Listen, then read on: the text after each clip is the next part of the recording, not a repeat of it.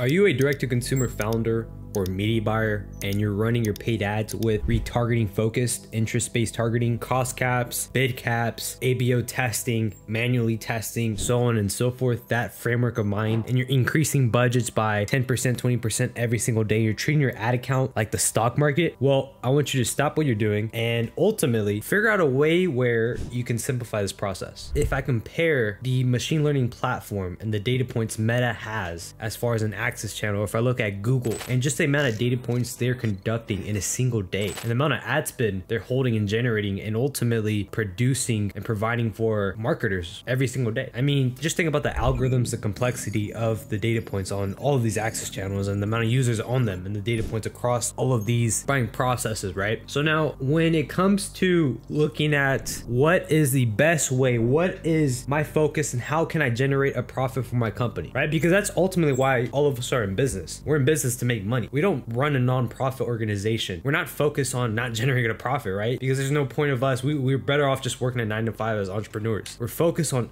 ultimately running a business that can generate profit. And if you want to go a step further, if you're operating a company and you do want to exit one day, well, you need to have your operations in place, your unit economics in place, and ultimately you need to fix your coherent targeting strategy when it comes to using these access channels coherently. So now with that being said, let's dive into the specifics on what are the current bottlenecks with interest-based targeting. So in your head, you might be thinking, why should I listen to this individual across this video I don't even know about, right? Now, to put it bluntly, you can check my website, you can see our case studies, but as a growth consultant, I've consulted north of dozens of 50 plus direct-to-consumer founders in different spots of their business, with some brands doing north of $1 million a month in revenue, brands doing more than that a month in revenue, to even startup companies doing anywhere from 50 to 100K a month in revenue. So I would say in total ad spend across the board, what we're seeing is around $1 million a month. But ultimately, what are the steps and what has been the bottlenecks across a brand doing less than $1 million a year in revenue? How can they break through to that next step? And ultimately, how as a brand can you go from $1 million a year in revenue to 10 million a year? How can you multiply that growth? Well, it starts with your framework and how you look at technology and how do you look at these platforms. When it comes to testing, when it comes to running ads, right? What's been taught across the board has been, okay, you have your prospecting campaign, you have your scaling campaign, or you have different campaigns pushing different ad sets or different demographics targeting. You're excluding a ton of audiences, you're doing a ton of retargeting, so on and so forth, right? That's been the overlying theme of how you use these platforms, right? With Facebook, you're doing heavy retargeting. With Google, you're doing heavy retargeting. So what happens is you have a lack of growth as your top of funnel audience. You're ultimately just trying to squeeze all of your existing customer base without actually growing it.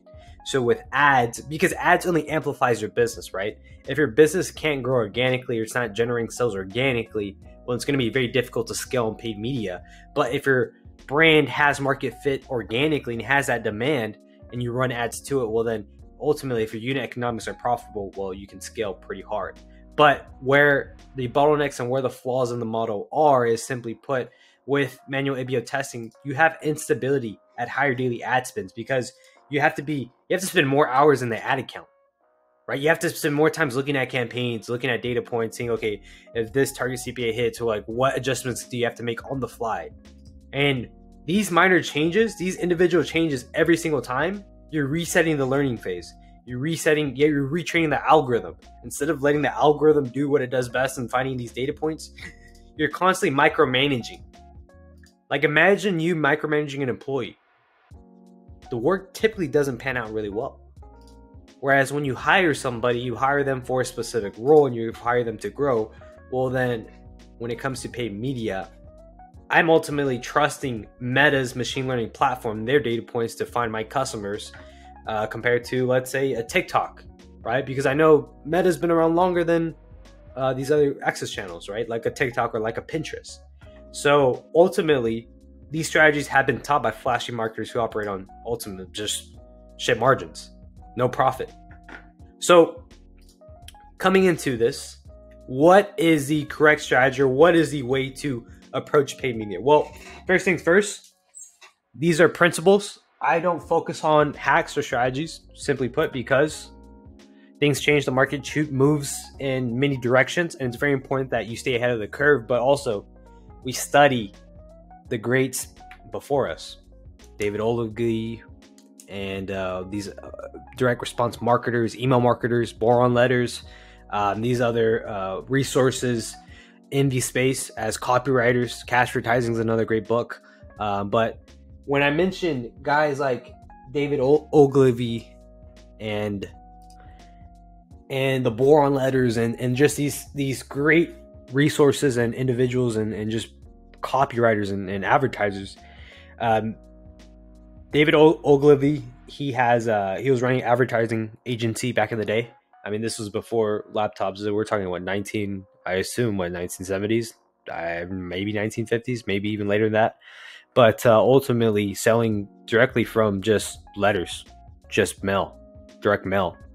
And when you're able to sell an offer with just the lack of resources like we have today in advertising, right? We don't have, now we're able to come up with creatives, UGC style content, so on and so forth to generate the sell. Well, back in the day, you just had to be really good with words and very persuasive with your copy to get somebody who's never heard about what your offer is or what you sell, and ultimately get them to whip out and pay with whatever form of payment they had, and to subscribe or to ultimately close an offer, right? Just think about the complexity of that. So now when we tie in these principles, I know that whatever strategy I test, what moves the needle regardless of what strategy I test is the creatives, the offer, the post-click experience, and then the checkout phase and ultimately that downsell offer that we can push.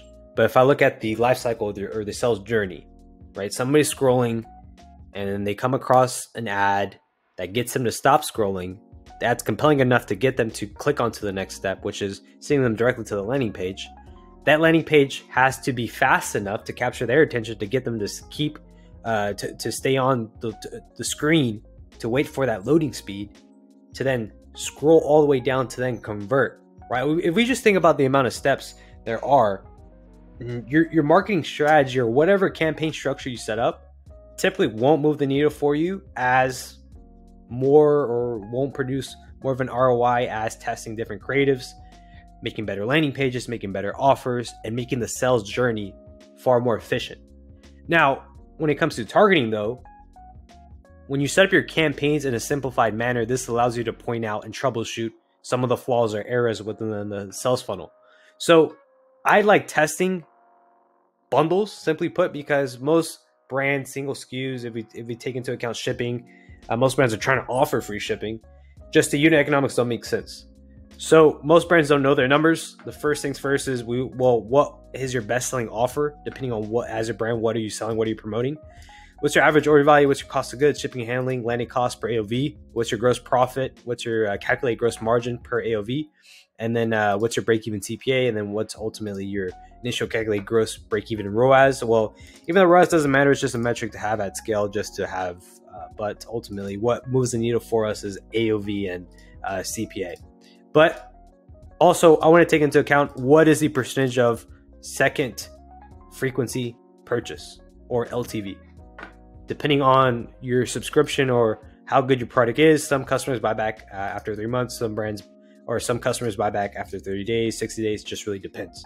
But we want to know our numbers first. If we can push a single SKU that gets us at 70% gross margin, well then I know that our CPA, we would have to hit around like a cost of purchase that is in the 55-60% mark to be at profit, right? That's what I want to hit. I want to increase as much profit margin as possible, right?